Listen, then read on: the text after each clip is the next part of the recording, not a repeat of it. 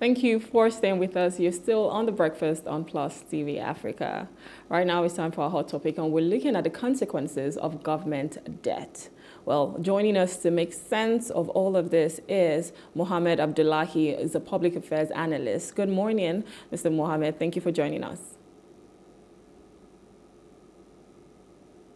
Good morning, Nigerians. Always my pleasure. Yes, thank you. Okay, so we're talking about the consequences of government debt. Now, we know that Nigeria is in debt. Most times we keep borrowing to service the things that we say we need. Sometimes we borrow to even buy 160 million naira SUVs. You had to bring that. Well, I just had to. We borrow to have like good road transport. We borrow for a lot of things. Now, servicing these debts is another thing. But I just want you to walk us through why we borrow and the consequences of borrowing.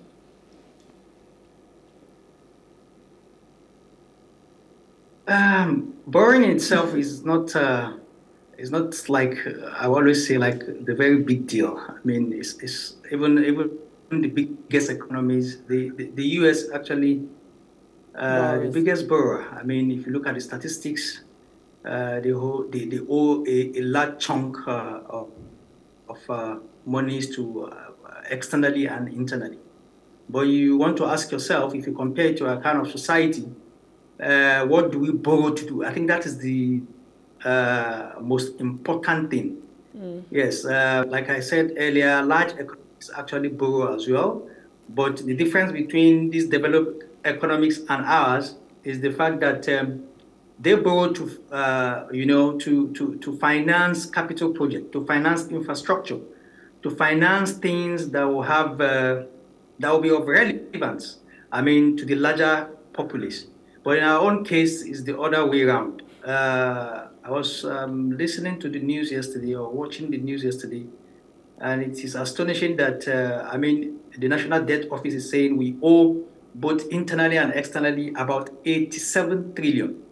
That in itself is not a bad omen. But you look at what were these monies? I mean, these monies that were borrowed. What were the capital projects that were done? Are they still viable? Are people using it?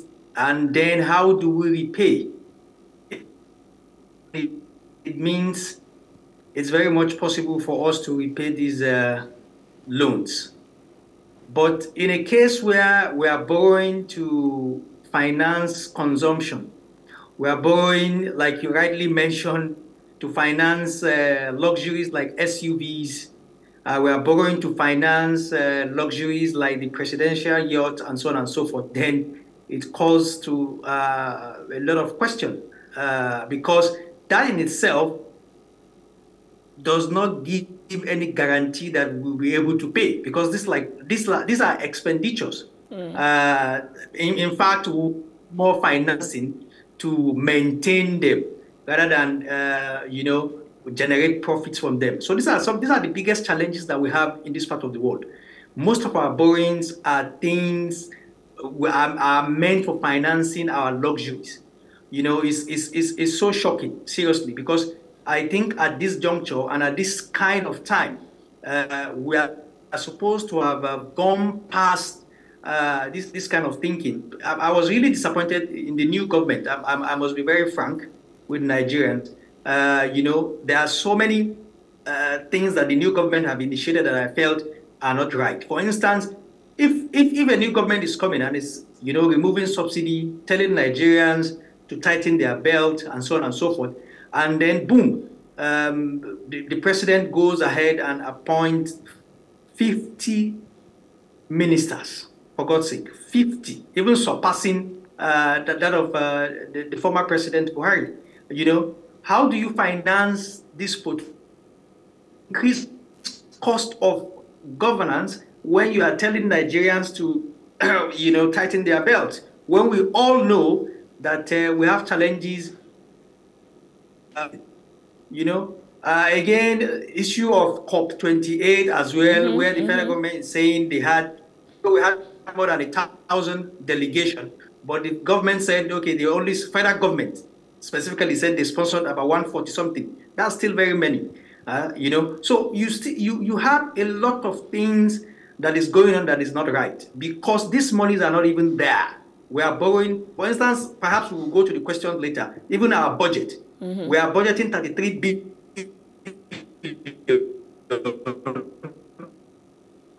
for 200, you know, poverty stricken. Because if you divide 333 billion by 200 plus million people, you have less than $200 for a year to spend as a Nigerian. Yeah.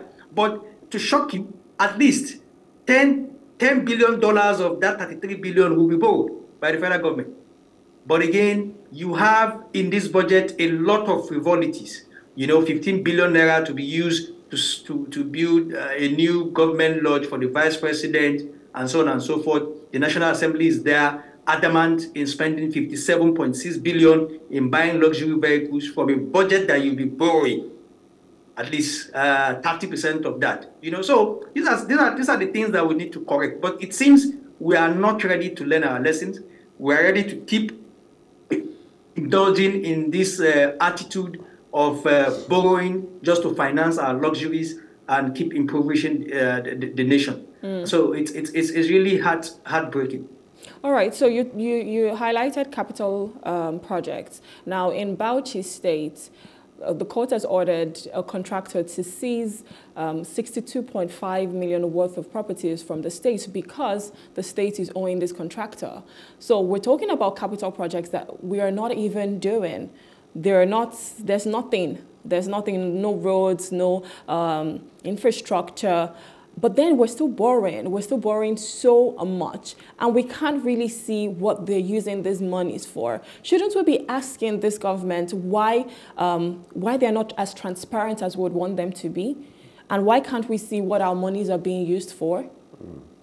And you know, we need as a people just a moment as you answer that, we need as a people to know really the consequences of this borrowing, because once we begin to know that this is what is going to cost us as a people, maybe we'll start to ask the relevant questions that we need to ask and take more proactive actions. So what are these consequences of these borrowings that we keep doing without the infrastructure, right? Like Rume is saying, on not just the economy, but on the people of Nigeria?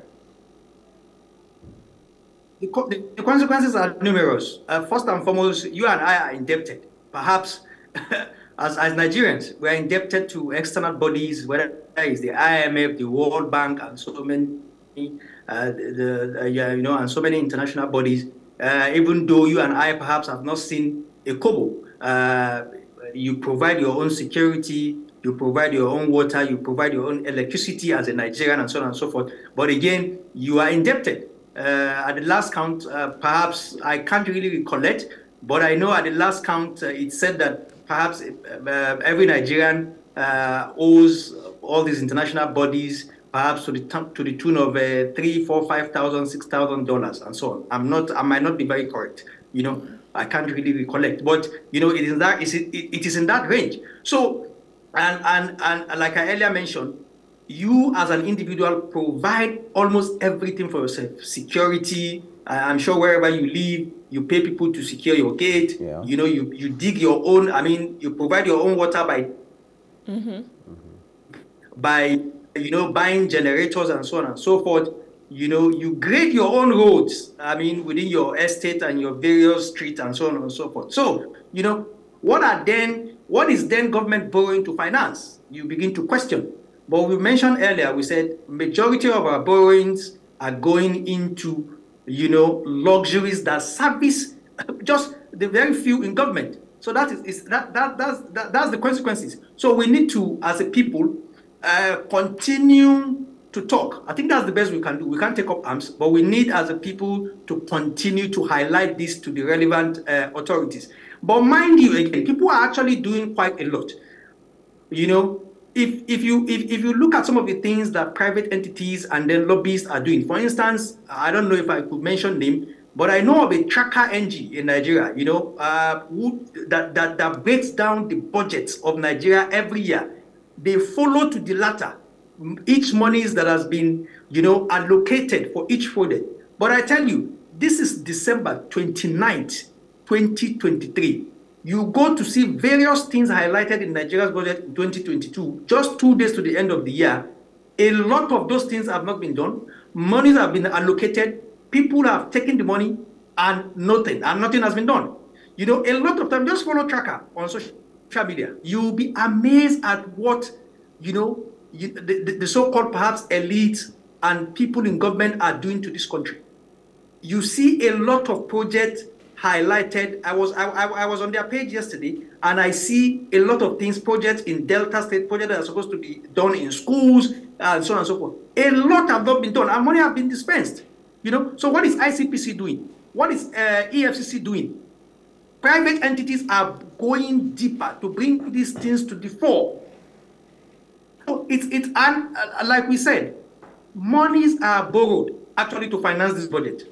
Yet, people take this money, they don't even project it. At best, people do shoddy jobs. Perhaps jobs that are meant for 200 million are just done perhaps 50 million or even less, and then the rest is looted. So we need to continue to talk. And people, Nigerians at best, are doing their very best. Like I said, a lot of initiatives are out there trying to bring this thing to the fore. But it behoves on our government to carry out action as soon as possible. And if you also mentioned Bauchi, if you want me to chip into that. Yes. I think Bauchi is like we always have in this part of the world. There is no continuity in government. That project that was done in Bauchi was since 2009. How many years ago now? That's like, I think, 14 years or so ago. And the then governor was even Issa Yuguda, not the present government. But again, the project was done, delivered.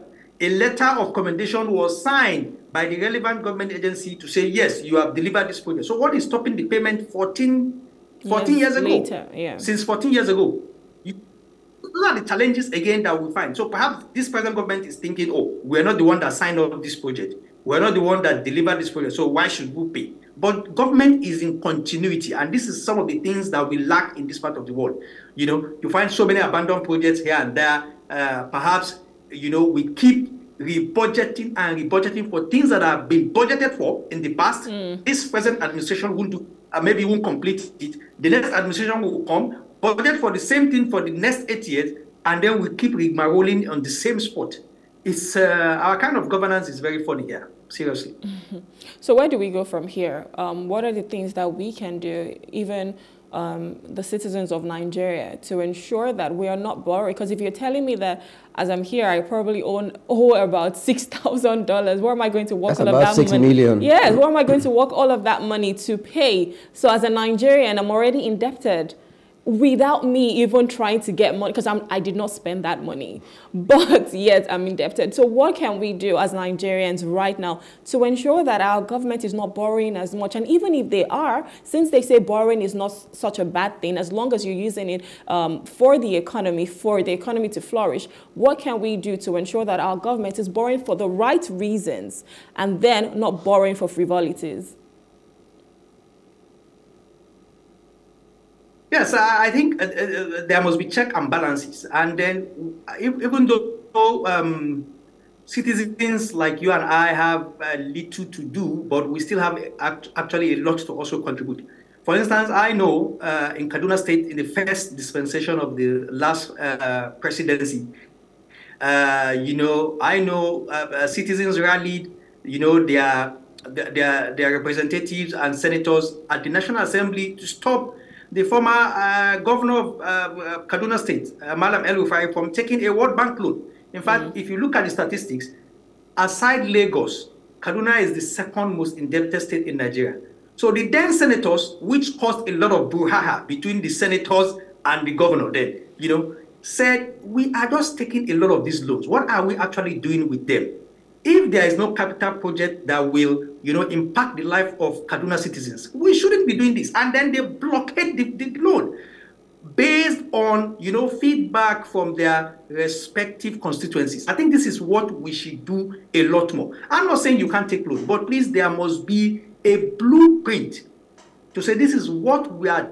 Perhaps the loans should even be channeled directly, not monies paid into governance, into government coffers. The loans, if they are to be taken, should be paid directly into the coffers of the project to be delivered. And then there are modalities to say, by doing this and doing that, we'll be paying back, and so on and so forth. So Nigerians like yourself and myself have a lot to do. We need to continue to talk. We need to liaise more with our representative at the national level, because they are the ones that need to check the excesses and balance the excesses of, the executive, whether they are governors or even the president, and so on and so forth. So we need to do more. We need to bring to fore, to keep talking and to keep advising, to keep writing letters or keep visiting our representatives at the National Assembly, at the State Assembly, to tell them what needed to be done. I know some of the, maybe quite not all, but I know many of the National Assembly members, have what they call a town hall meeting with their constituents, perhaps every quarter or at least once in a year at worst, So we should take opportunities of this kind of forum or this kind of fora to pour out our mind, to tell, because they are our representatives. They should be there to do our bidding, even though it's not always the thing, but at least we should do our own best in making sure that we tell them where we feel things are going right or where we feel things are going wrong, so that there should be, or there could be, a kind of amendment on their own part. Let me speak like a lawyer now. I put it to you that those town hall meetings are not for the people, because you get to a town hall meeting as an ordinary man. If you are even allowed to enter the hall or wherever they're having this meeting, you will never have the microphone to speak. It's a selected few that will speak, and they are given questions to ask and all that. So it's never really something that the people contribute to. But like you said, we'll still keep crashing the party and making sure that we say what we need to say. But in closing, let's just pick your mind on an issue that a lot of people are not comfortable with. Some are comfortable, some are not. The issue of external lending bodies. You just made mention of the fact that when you're going to take a loan, you need to have a blueprint with which you can tell the people giving you the loans how you're going to pay back. It doesn't seem as if Nigeria has this kind of blueprint. All the time they go cap in hand to the IMF, for instance. But IMF keeps giving us these loans that they know very well that most times the politicians just use it to finance their luxuries and all that. So do you think IMF is playing a good role in growing our economy, or our relationship with the IMF is more detrimental than beneficial? A personal opinion, please. Yes, you remember this adage that whoever pays the piper, they take the tune, Right. So it's like that. The IMF and other international lending bodies, they have their own strategy as well. So before even giving you the loan, even if they know, let's just assume, they know that you are not using that loan for what it's meant for, they already give you some kind of policies and principles for you to do. For instance, devaluation of currency. Yes. For instance, they tell you, you must do this way, you must do that way.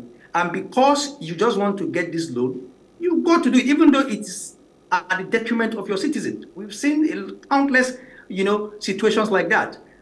In fact, 2 weeks ago, the World Bank was advising Nigerian government to hike the price of fuel prices. petrol again. Yes. I'm sure you must have seen that. Yes. Hello, sir.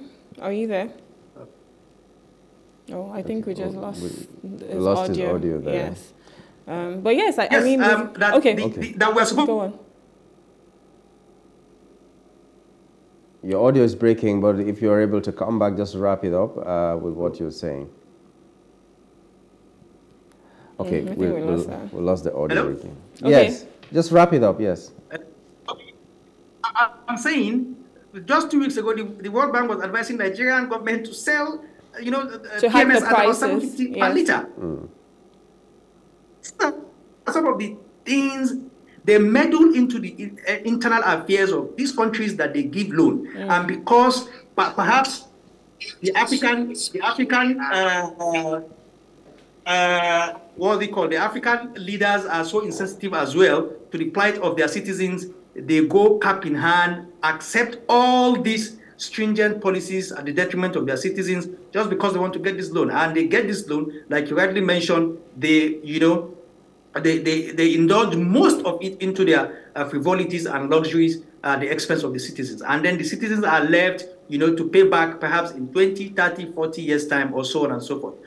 So it's quite challenging. I'm sure to answer your question directly, these international bodies are also not helping the situation. And you wouldn't want to blame them because it is our leaders who are selling the citizens and the countries to them at a very cheap and a very, very cheap rate. So we need to rethink.